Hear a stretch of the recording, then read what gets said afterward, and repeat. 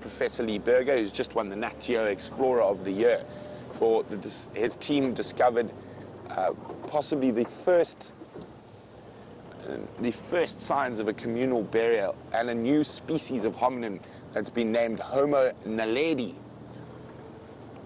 Naledi actually means star. And very, very interesting stuff happening in that sphere. But literally, Southern Africa is littered with artifacts. And one of my hobbies is to look for these things.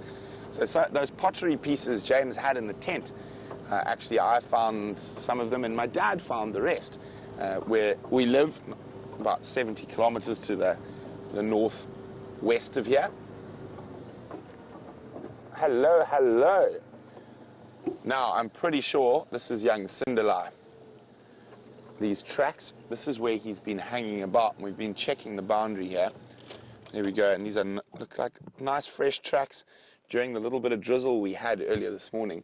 So hopefully he's very close by. They've been rained on a little bit, but it was only raining for a short while this morning, very, very early. So we just check very carefully where these tracks go.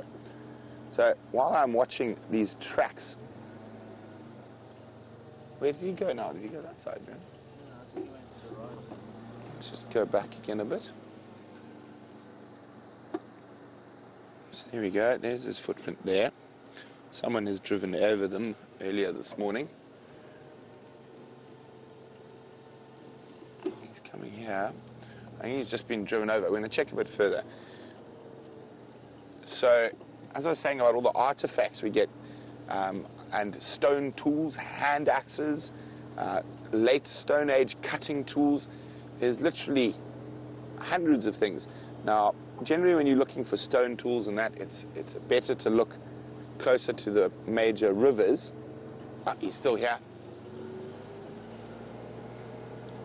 Now, also wherever there's a bit of erosion, and so at the base of erosion section, because a lot of that stuff might be washed down. Let's just check carefully.